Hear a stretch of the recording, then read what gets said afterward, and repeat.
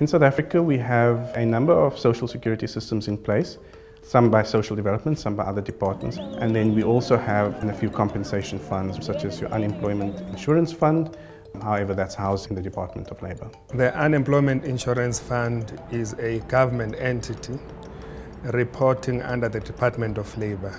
It was established to provide short-term insurance to workers who have become unemployed.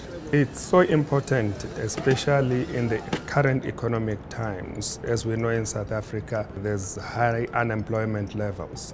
So this couldn't have been a better time for UIF to come in and provide relief to those people who lose their jobs.